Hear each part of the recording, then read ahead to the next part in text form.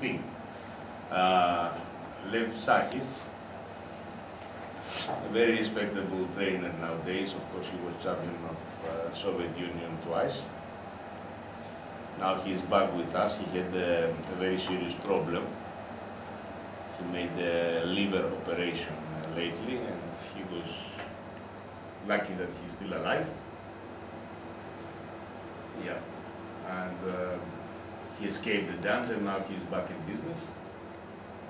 Lev Sakis nowadays, I mean the last maybe 4 or 5 years, he's working with the Indian national men team.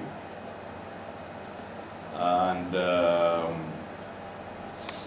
he said that to learn how to play at games well, the chess player must love at games. Okay, nobody gets in love with the hard times. So one of our main aspects is to give to the trainee the ability to start to love the end games. We must make for them simple. They are hard, but we can present the hard part on a simple way, nice way. So generally, we have to separate the games into 2 categories: the tactical and the strategical. Tactical complex games generally must be treated as a middle game. As in the middle game, our thoughts are busy with calculation based on the specific characteristic of the position. But of course, more often in our game, as practice proof, we have the so-called strategical games. The games where even computers have difficulties to find the best move. These are the games that do not rely so much on calculation, and so it is not from the time of Capablanca that in strategical positional games we have to think by plans, by schemes, and variation in calculation is on a secondary role. First we have to understand where to put our pieces, to find an idea for improving the position. After we start to form a plan, and this is what we call endgame thinking. Thinking correctly in the right order will significantly simplify the process of calculation. So, how to approach the endgame thinking? How to switch the right button on our brain? The Russian master Sergei Belavenets, a great chess thinker, he give us an advice. After the tactical complication, when our brains is busy with calculation of beautiful variation, blah blah, exchange of pieces might follow, and some kind of prosaic game arises. This happens in a lot of games. Now, every player has to spend a few minutes, if the clock allows, of course, just to relax, to calm down the emotions, in order to look differently at the position. The tactical point finished, we have to think differently. This investment of time will pay back later in the game. Okay, this advice of course was given before World War II, when they had very different time controls. But still, to switch on the button in your brain, to remember that positional games require a game thinking by schemes, by plans, is quite important. Always, we don't forget to respect the opponent's ideas. I told you a lot of times in this seminar that we are not alone in this board. We have an opponent that, believe me, he doesn't want to help me. I used to say to my trainees, there are 2 ways to play in tournaments. The first one is to be the darling of the tournament. Everybody loves you. They want to socialize with you. They want to play with you. You are the most adorable opponent for them. They show each other and say, my point, you know. The other one is everybody to hate you because you beat them. It's up to you. What do you want to be? Okay, something in between will be fine. But usually there is nothing in between. This is what happens. So you play with some opponent that he doesn't love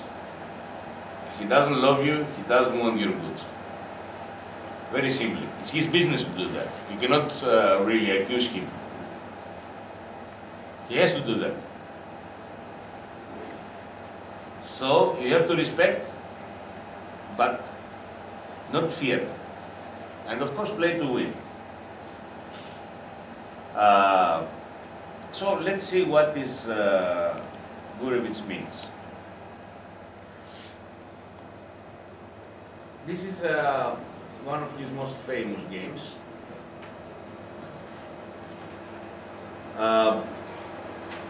He won against Ulf Andersson, and the times when Ulf Andersson was losing maybe 1 to 2 games per year. Okay, I don't feel that he was winning more, but at least the guy was very difficult to beat. After a tense tactical battle, White won a pawn, but this prosaic game arrived. It was time to switch on the game thinking button. First of all, as usual, we must evaluate the pawn structure. Here it is simple. Just 3 against 2 on the same side, no weaknesses. Then we have to see the activity of pieces.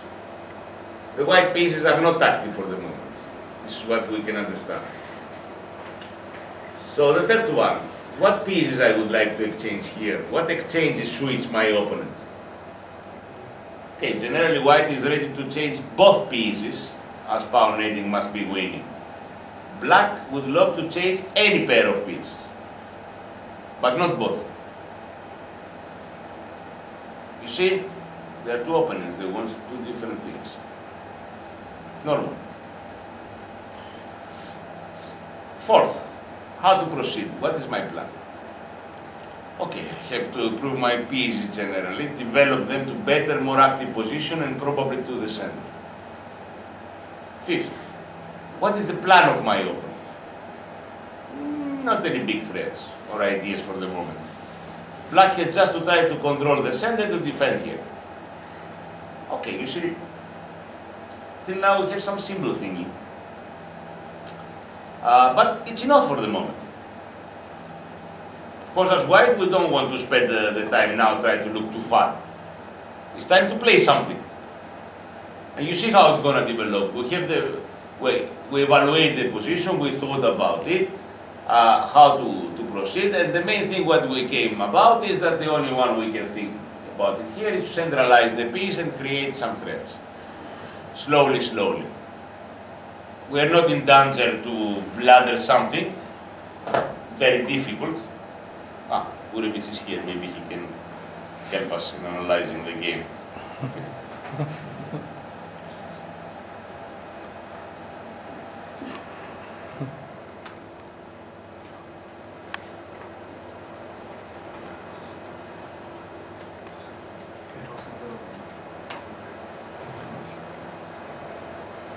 Maybe he comes, so all better.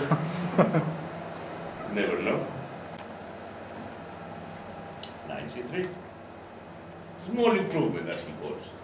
Small. It's better than nothing. Prophylactic move, not to get made it. You see every move. Is he coming?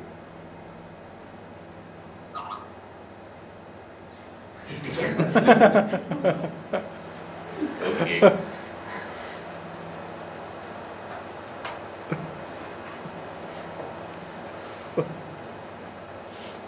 Obviously, he's a little bit angry. Maybe his kids are not made some good results. So,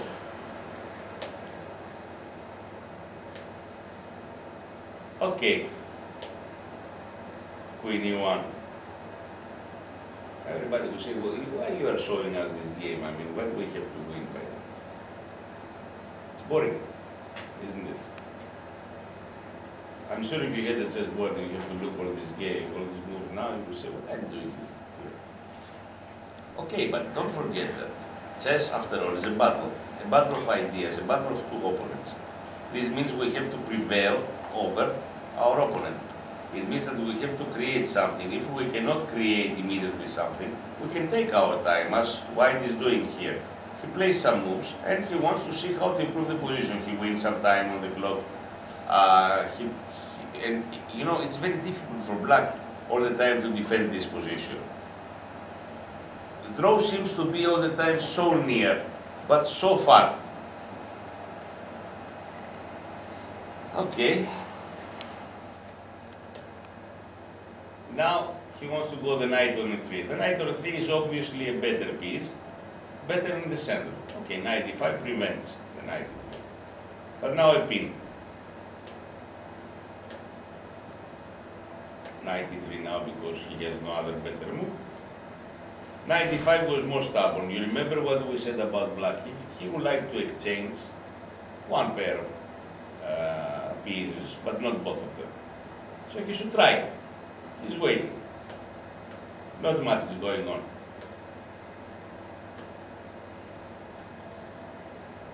Okay, some moves was playing. Now it's time to improve something. Okay, we played many moves. F3. He takes the e4 square under control, and the fact, of course, doesn't force his opponent to resign, but makes him happier somehow. At least the next idea is to activate the pieces further, to take them to more attacking position on the 5th rank. That's an idea, to bring the knight on f5 to knight to e5. Certainly is a plan, an idea, a schematic thing. You see, you beat a guy who is 26 plus, at that moment he was, the actual rating in 1987, 26 today will be at least 2750. Without making much, let's say.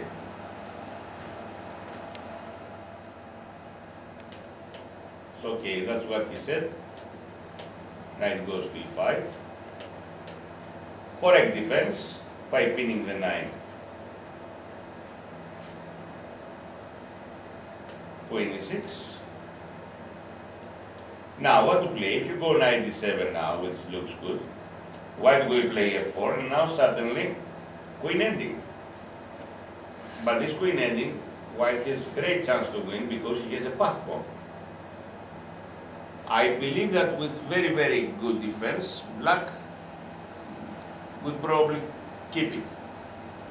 But what do you prefer if you are black? To play this position or to continue to play this position? Very difficult decision to make over the board, yes? But on the other hand, that's why chess is a difficult game, because we are forced to make decisions. In every move, we have to make decisions. And it's very annoying, it's very tiring on the way. We don't make so many decisions in all our life. And then suddenly in one game we have to make 4 decisions, which might affect what will go on. It's very difficult. Of course, the analysis, you can make as many mistakes as you like. But here is an actual game. So he preferred to wait. Forced now. Otherwise there is no improvement. Okay, he play up and down a little bit. Now he wants to go with the knight on f5. Suddenly you see that white pieces gets a little bit improvement. Huh?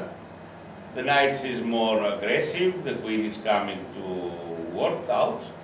At least we can say that white makes the maximum he can from this position.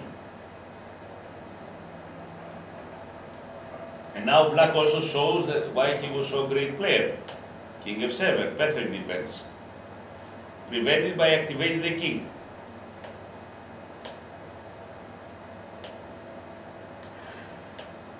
Okay, they play up and down. Okay, king e6 again was the best defense. Like this here. But he thought after king e5, like this, Gurevich thought that he has a very good chance to win the game. But unfortunately, the computer finds knight h5, which says is a very easy draw. Black should hold.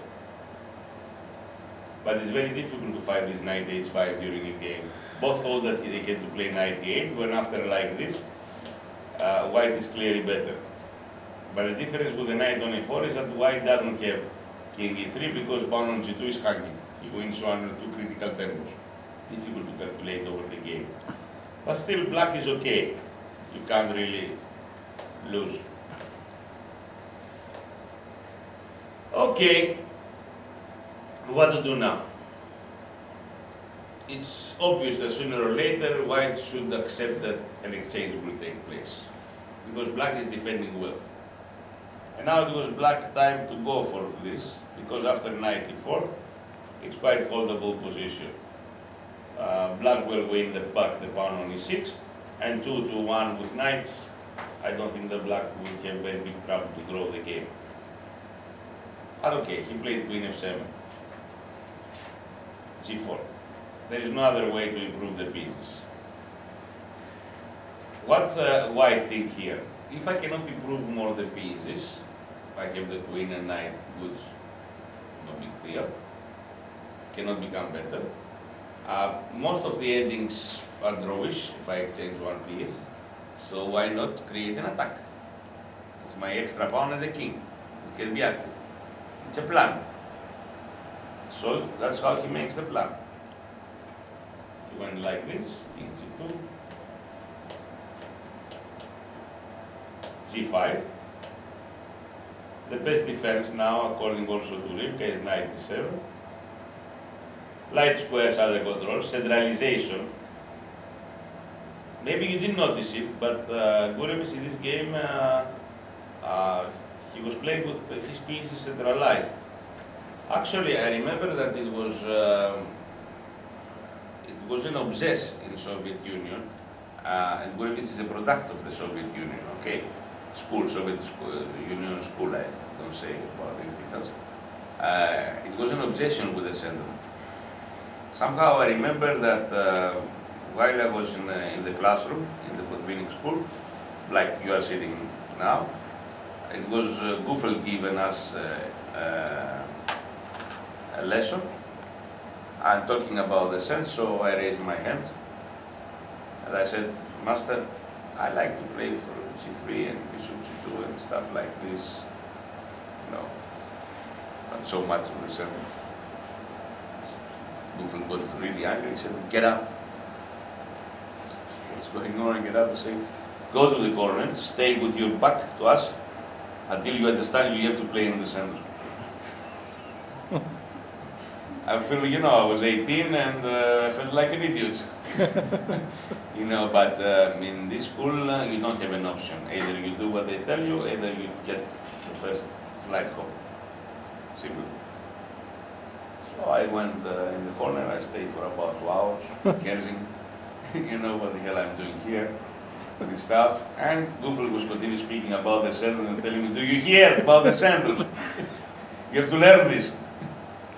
Okay, I told you, it was difficult, but okay, the guy was right. It doesn't matter, even if you play g3, bishop g2, you still want to play against the center. I mean, you have to care about the center. Or if you don't have the center, you have to hit the center. I mean, everything that goes around the center is normal. At that time, he was understanding chess. I was a patcher. This was the truth. What can I tell? But he made me understood it in the hard way, not the educational way, let's say. He didn't try to explain me.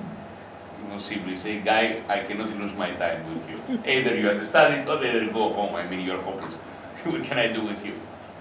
Okay, this was a different approach. So, knight f8. Now this check is strong. Now, critical position. Obviously, white, after many moves, which made his opponent tired also. Don't forget that who loves to defend on this position for so many moves? Nobody. He makes a mistake, losing the game. He had to fight with knight e7, and after check, here, and the game continues.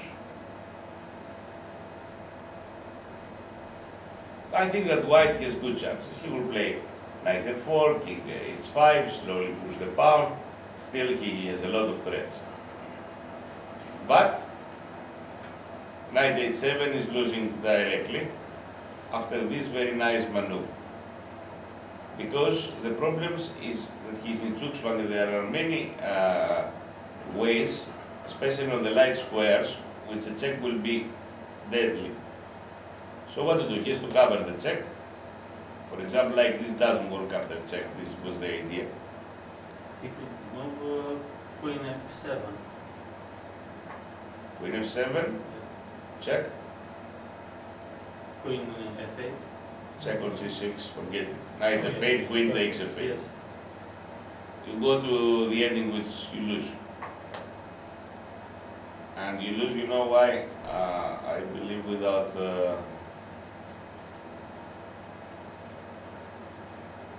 I think you have choose one.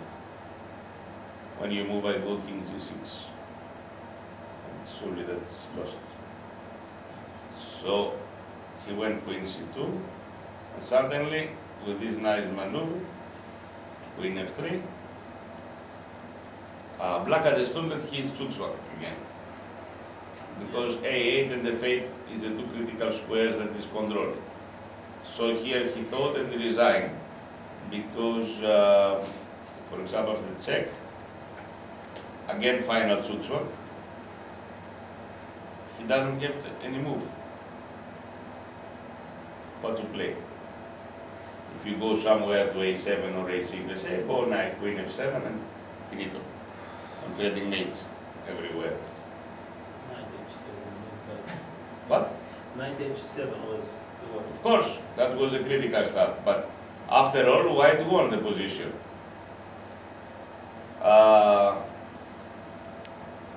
Topalovanad was a very interesting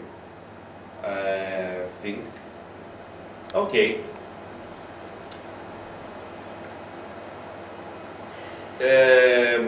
That was from the game they played in Sofia, the World Championship in 2010. It was not an easy position. Many people thought it was draw. Easy draw. Which is not the correct evaluation. We can say that can be draw, but on a very hard way. The logic move was bishop c6. He should try like this. Then what to play? King f6 is the right way.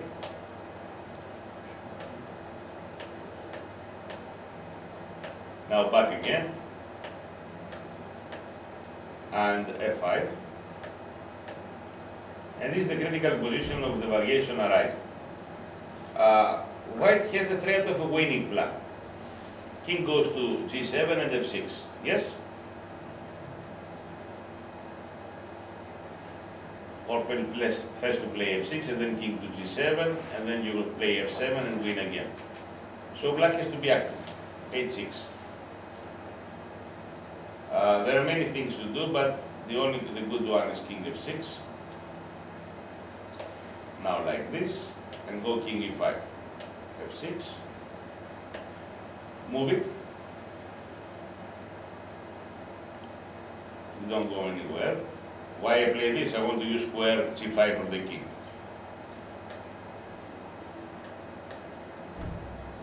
Now like this again, h4, he has to do something, h3.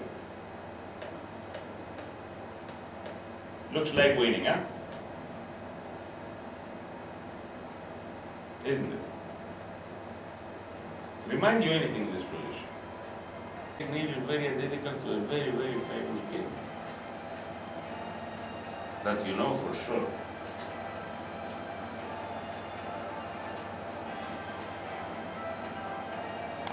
Number one, Reykjavik. Match. First game. Where Fischer gave the bishop take h2, the move. See, there's nothing new under the sun.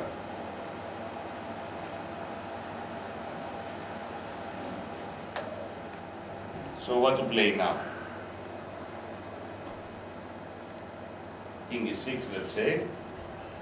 There are two ways to draw for black here. The technical one, which is b6, a5, because king b6 loses.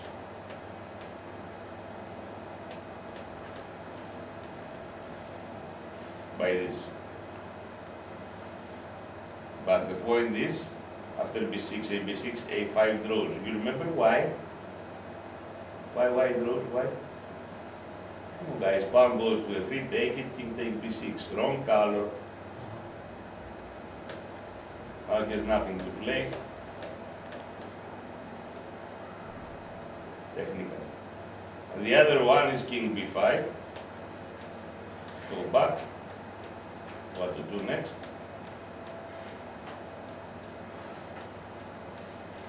Only waiting, draw again, so on, you cannot win. But you can remember the first one.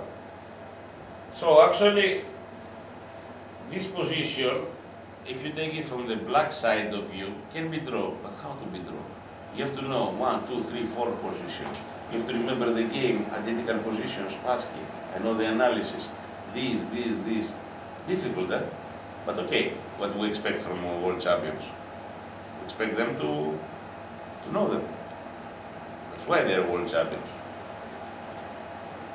But let's see what happened. Anand played bishop c6, and after king h6, king g8, g4, suddenly he resigned. Why he resigned? He regained the corrected games he might be thinking and realized that he has no defense. He lost it and he plays bishop c6 and he found again and resigned because the plan is bishop g7, g5, g6. I take, the king cannot go to f7 to f8, I go to e6 and I collect all the pawns or the bishop. For example, bishop d7, like this, the only move g6 is a draw, bishop e8, 4, choose one. Bye-bye. First he didn't see, but in g4 he see the plan. So the schematic thinking was very important here, to find the plan of white, to understand how he has to defend. After bishop c6, he cannot defend the h pawn with the bishop, and he has to find all these ways, which are not easy, to make the draw. Many people commented that Anand lost a draw position. Two very simple words to describe what happened. Very simple. Somebody would think, our best guy lost a draw position. What is this? On the other hand, you know what effort would take to draw this position. You can lose this because it's a battle. Even if you ask the computers what's going on, let's ask our computer what is his opinion here. If we'll ever find a draw.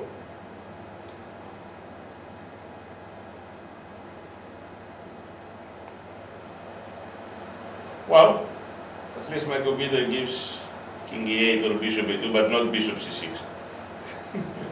After bishop c6, he immediately finds the win, easily. But my computer is well trained. I can tell you. I don't fit him if he doesn't work with oil. So he knows immediately he found the win.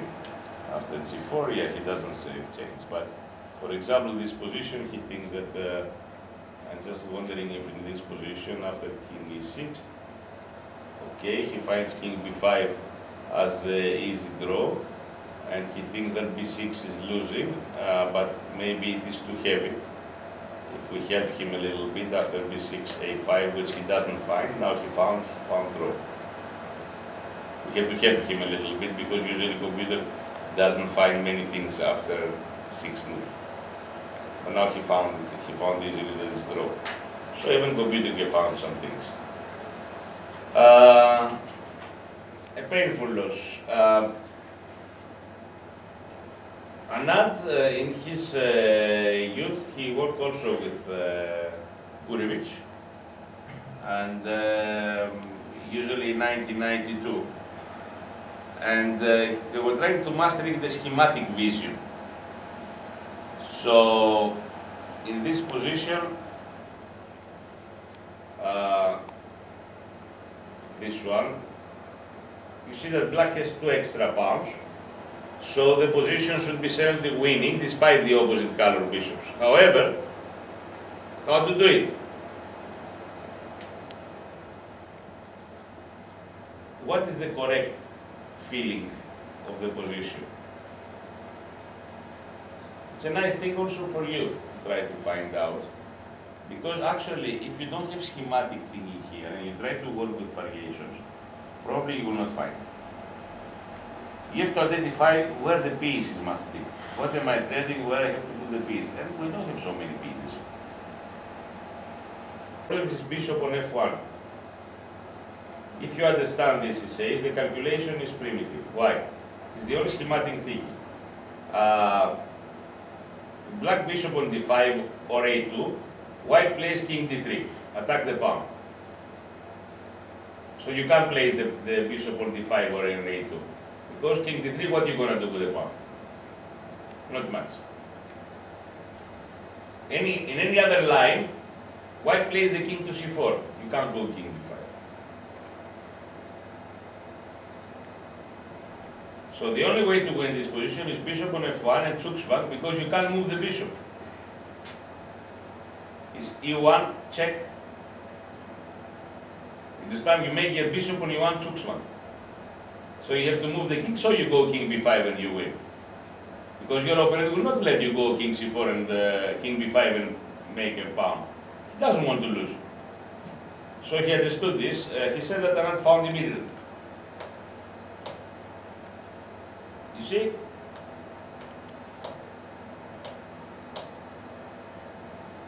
Winning scheme is achieved. b6 Zugzwang. Over. You only have to think schematic, find where I have to put the pieces.